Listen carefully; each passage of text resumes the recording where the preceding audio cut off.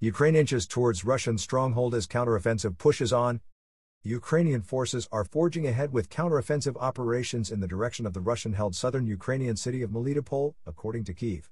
Ukrainian fighters continue offensive operations in the Melitopol and Berdyansk directions, two cities in the Zaporizhzhia region of Ukraine which have been under Russian control since the early days of full-scale war. Kyiv's troops have had partial success over the past 24 hours, Ukraine's Deputy Defense Minister, Hanna Maliar, wrote on Telegram on Wednesday. They consolidated at the achieved boundaries and leveled the front line, she said.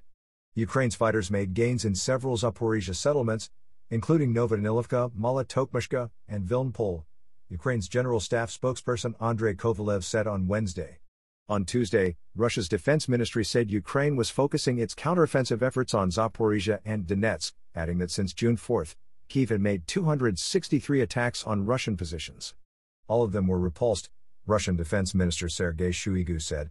In previous days, Ukraine has said it has recaptured 8 settlements in the Zaporizhzhia and Donetsk regions, both of which Moscow has said it has annexed.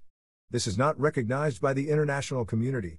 Melitopol is located deep in Russian-controlled territory in South Zaporizhzhia, although Ukrainian partisan warfare has been reported around the city, according to an analysis produced by the Washington-based Institute for the Study of War, ISW think tank. Nearly two-thirds of Melitopol's residents had left the city by October 2022, its exiled mayor, Ivan Fedorov, said in an essay for Newsweek at the time. The major city had a pre-war population of 150,000.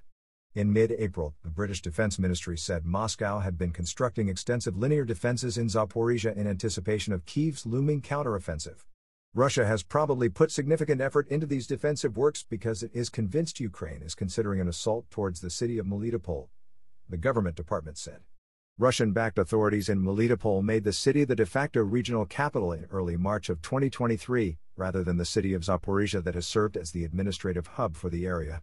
The move was a tacit acknowledgement that Russia was unlikely to take over the city of Zaporizhzhia, the British Defense Ministry said at the time. Ukraine's counteroffensive, now thought to be in its third week, has focused on the southern and eastern front lines with Russia. On Tuesday, the ISW said Ukraine had carried out operations on at least 2 sectors of the front that day.